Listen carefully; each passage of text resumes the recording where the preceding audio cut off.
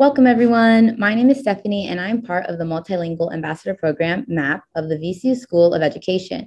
Today, I will be speaking about why a tutor or mentor is for everyone. Let's take a look at this mountain climber and imagine the questions they need to ask themselves to prepare for climbing this mountain. Which mountain will they climb? How long will it take? What tools do they need? Will they go alone? In general, lots of questions to think about. However, before thinking about these questions, the person first decided that reaching the peak of the mountain would be their goal. Bringing this goal to life means a plan needs to be created and carried through. Like the mountain climber, everyone in this room also has the ability to turn their thoughts into a reality. And that becomes easier when we practice setting goals for ourselves. Goals are a great way to measure progress and see which areas in your life are going well and which areas could use some improvement. Writing down your goals to keep you accountable and help you reflect if your decisions align with what is important to you. Recognizing what is important can be difficult because everyone has a unique background and experiences that make our priorities different. No matter how we feel about what is going on around us, this Dr. Sue quote reminds us that our voices and our choices are our best tools to take us where we want to go. What does tutoring and mentoring have to do with mountain climbing? A lot of things. Similar to the mountain climber, identifying your academic goals looks just the same. More importantly, the knowledge and support you get along the way ensures that you stay on the right track to achieving the goals you set for yourself. Where do I want to go? What are my goals? The next step for a new mountain climber is to figure out which mountain they want to climb and learn what the requirements are. The internet is always a great tool to inspire and share knowledge. However, it can be difficult to understand what is relevant, realistic, and accessible information. Speaking with someone with prior hiking and climbing experience would be the most direct way to attain knowledge and provide direction for creating a plan.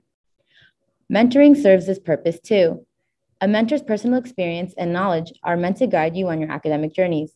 It is a recurring meeting with someone committed to supporting you. Unlike close family and friends, a mentor is a more formal relationship that prioritizes your individual growth into who you want to be. Mentoring provides the opportunity to figure out what your interests and skills are to prepare for the outside world and find your place in it. How to start looking for a mentor. School provides a lot of resources for students that sometimes go overlooked. It's always a good idea to ask a trusted adult where you can start looking for these resources or be in the loop of what is available at your school.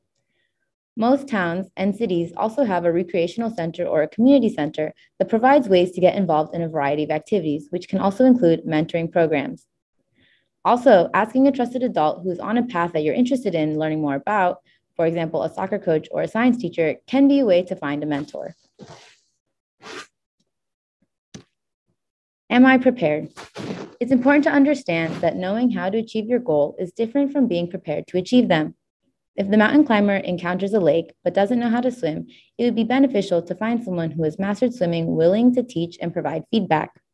While mentoring eases plan building, tutoring prioritizes improving specific areas that need more attention. A phrase that I heard before is, anything hard is just an accumulation of easy things we didn't master. When we come across a difficult class, it may be tempting to wait until the last minute to study or finish assignments. However, this can lead to poor study habits and poor class performance. Tutoring is a great resource to utilize. Tutoring is a one-on-one learning experience that is self-paced and focuses on building the student's academic abilities. By bringing class material to a session, a tutor can assess how to best support you according to your needs. The benefits of tutoring include improving class performance, developing personalized study methods, building self-esteem, and confidence in dealing with academic obstacles. How to start looking for a tutor. Just like with finding a mentor, asking a trusted adult or homeroom teacher where you can find tutoring resources can also be a good option. If you need help with a specific subject, asking the specific subject teacher directly is a great way to foster a proactive academic mindset. Similarly, peer tutoring could be something very beneficial to look into as well. Peer tutoring is when a classmate is also taking the same subject and you both get to help each other understand the material together. Forming pairs or groups and reaching out to your teacher is a great way for you and your classmates to get help in the class. Here are a few resources within the Richmond area that provide mentoring, tutoring, or similar services.